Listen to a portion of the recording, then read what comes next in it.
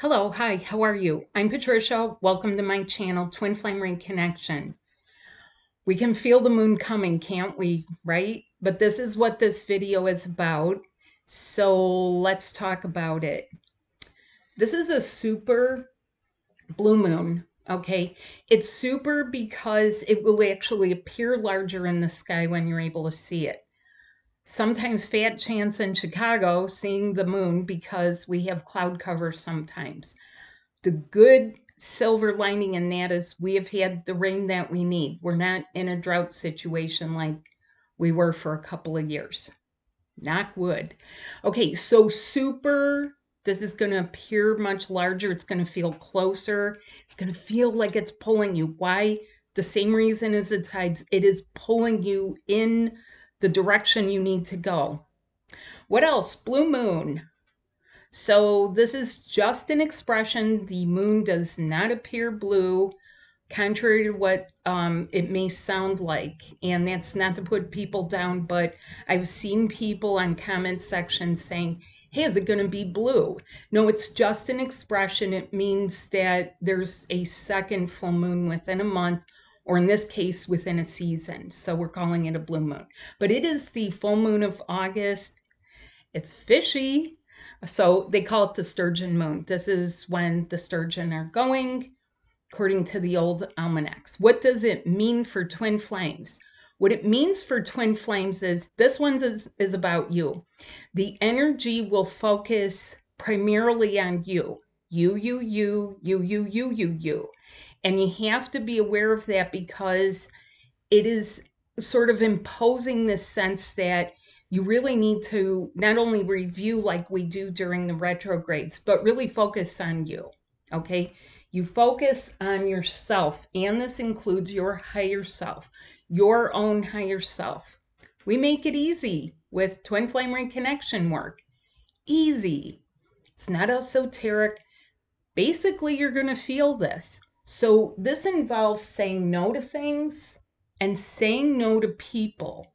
It's also crunch time. So no matter what's going on, you're going to have to be selective because this is one of those natural transitions of the year where people are feeling like the kids are going back to school or your work schedule's changing or we're going to have a change of season. Anytime you change the seasons, your own self needs you to do a little bit of a review. And this is on multiple levels of yourself because you're not just a little dinky little 3D human. You are a magnificent being. You are a magnificent being of light. And that means not just decisions, but sometimes what's leading up to those decisions, right? What can you say no to? What can you walk away from? What is your higher self having you walk away from? And this is important because this is your life you're talking about. This is like the next part of your life.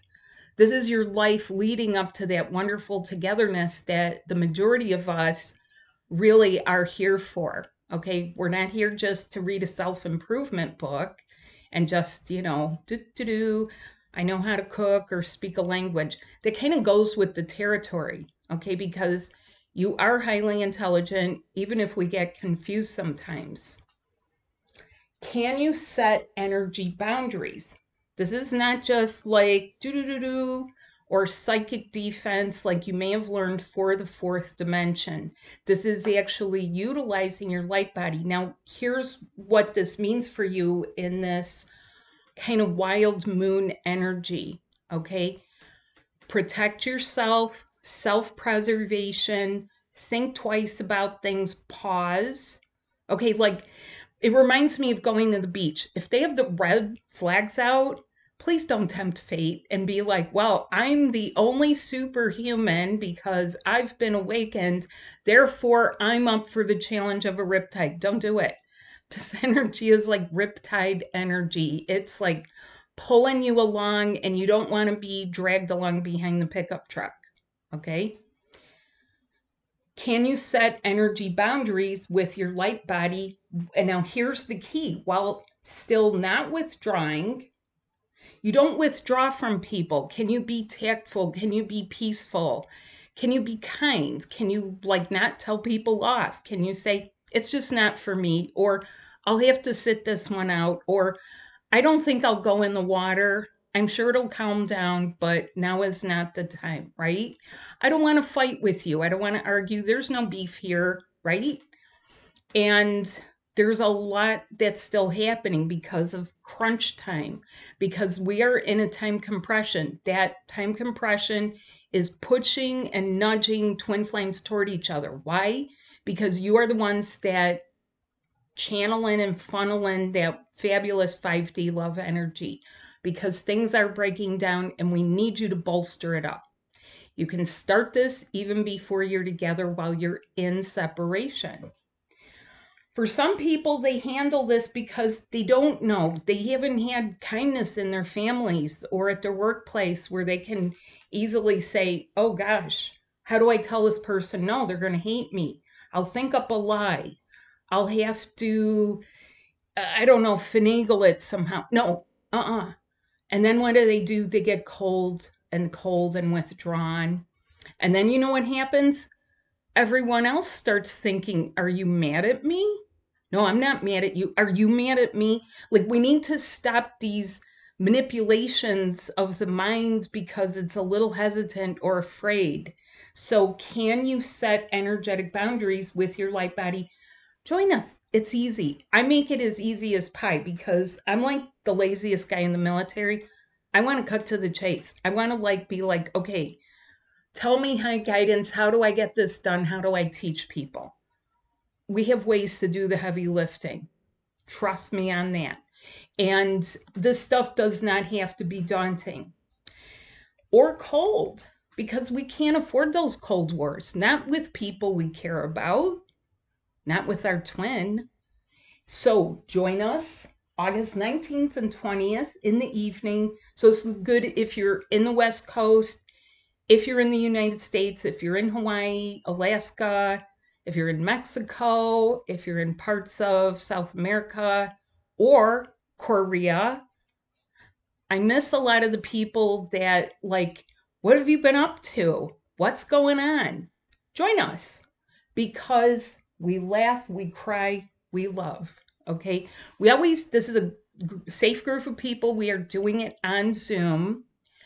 And here's another thing, your dreams.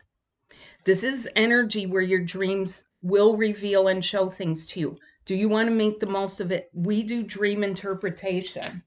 I love that part when people describe their dreams. Dream interpret.